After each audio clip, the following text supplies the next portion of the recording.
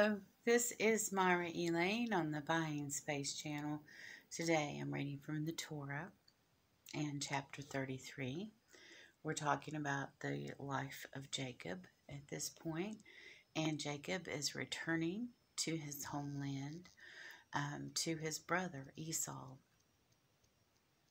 And he just spent the night wrestling an angel, and now he's going back to meet his brother who, when he left, was extremely mad at him 20 years ago, and we'll see what happens between the two of them at this juncture.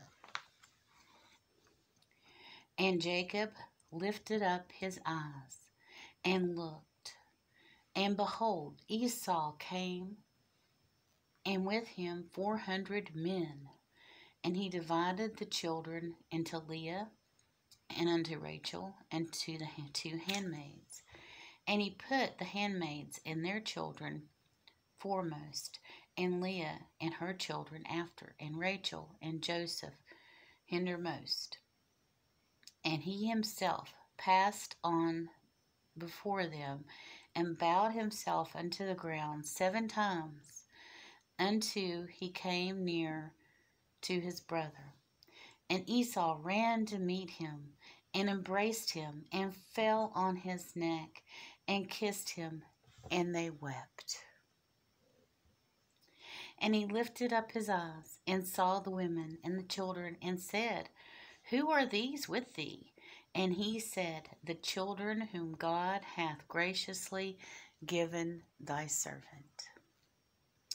And then came handmaids near, and their children, and they bowed themselves. And Leah also with her children came near, and they bowed themselves. And after that came Joseph near, and Rachel, and they bowed themselves.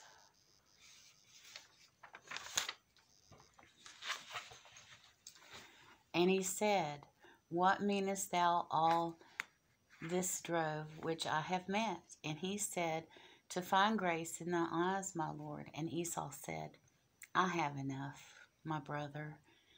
Keep thyself what thou hast. And Jacob said, Nay, I pray thee, if I have found grace in thine eyes, then do receive my present at my hand, since I have seen thy face. It is though I had seen the face of an angel, and became thou hast received me kindly. Take, I pray thee, my present which is brought to thee, because God hath dealt graciously with me, and because I have plenty of all. I urged him, and he took it. And he said, Let us depart, and move further, and I will travel near thee. And he said unto him, My Lord knoweth the children are tender, and the flocks and herds with young are a charge on me, and if they should overdrive them one day, all the flocks would die.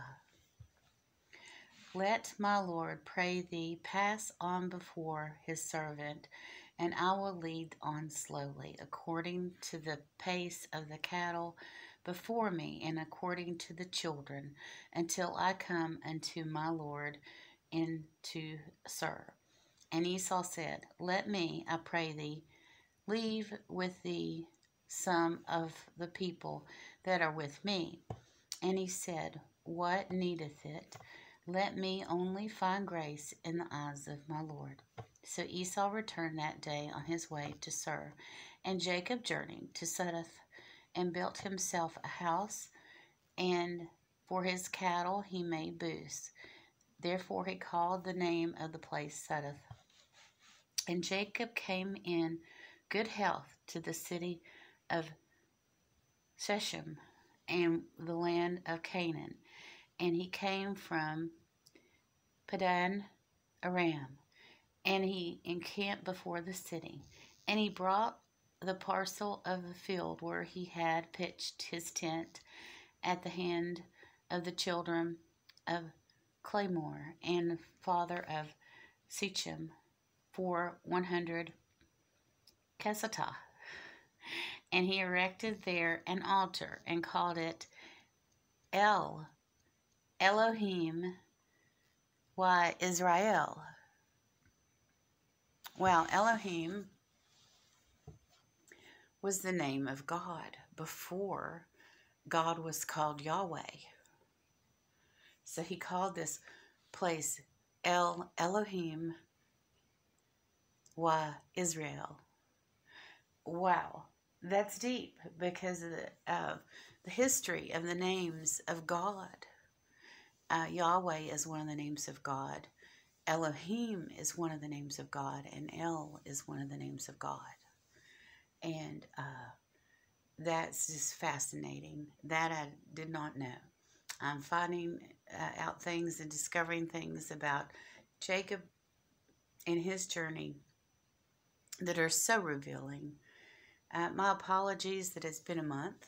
It's since my last reading from the Torah, but life has thrown me more than a few curves lately, and I will read the next passage.